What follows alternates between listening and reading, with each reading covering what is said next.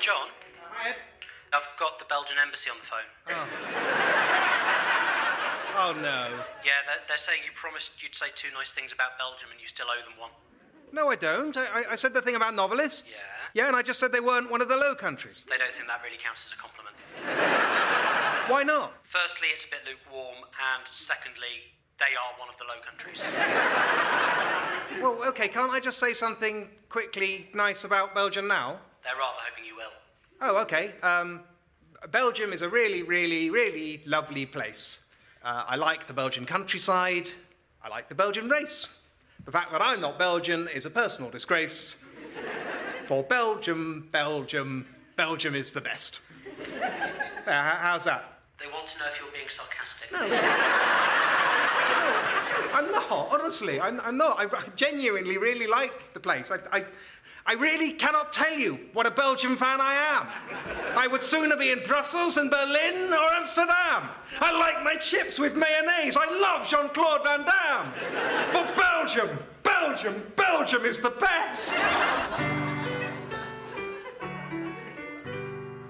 Belgium is quite honestly the greatest land on earth. We regard all time as wasted that's not spent on Belgian turf. We will celebrate the Belgians now for all that we are worth. For Belgium is the best. Any chance to visit Belgium I regard as heaven sent. Whoever Flanders or Wallonia I am equally content. From the Rubenshuis in Antwerp to the Gravenstein in Ghent. Oh, Belgium is the best.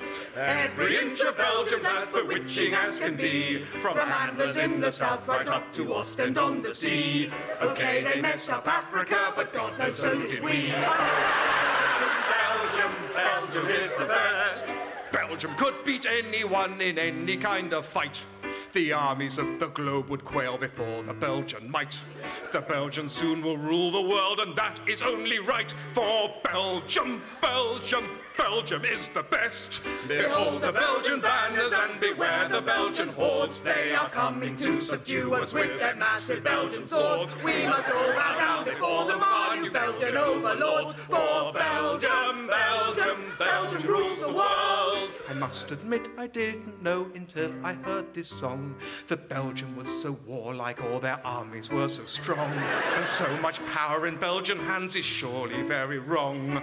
Belgium must be stopped. Belgium, be afraid, for we are coming for you soon. Your reign of fear and blood must end this very afternoon. We're determined to destroy you, be you Fleming or Walloon. For Belgium is the worst.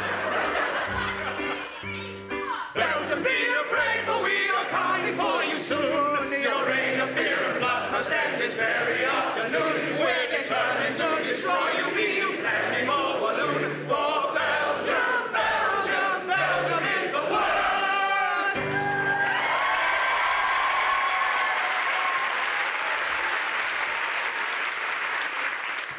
Okay, Ed, are they happy now? Yeah, that's fine. The BBC would like to profoundly apologise to the proud nation of Belgium for the cheap insults and casual racism to which it has been subjected throughout the past half hour. It would also like to point out something perhaps not realised by non-native English speakers, which is that it happens that the word Belgium, simply by the fact of beginning with a hard plosive B and ending with an unusual combination of J and M sounds, has a superficially comic sound to the Anglophone ear. And that is the sole reason why lazy hack comedy writers, such as Mr. Finnemore, continue to reach for Belgium as a default funny country, decades after Douglas Adams and Rowan Atkinson did it far better. Of course, if Mr. Finnemore had the courage of his convictions, he would use the opportunity to attack the true source of evil in the world, which is, of course, in the official opinion of the BBC, the BBC.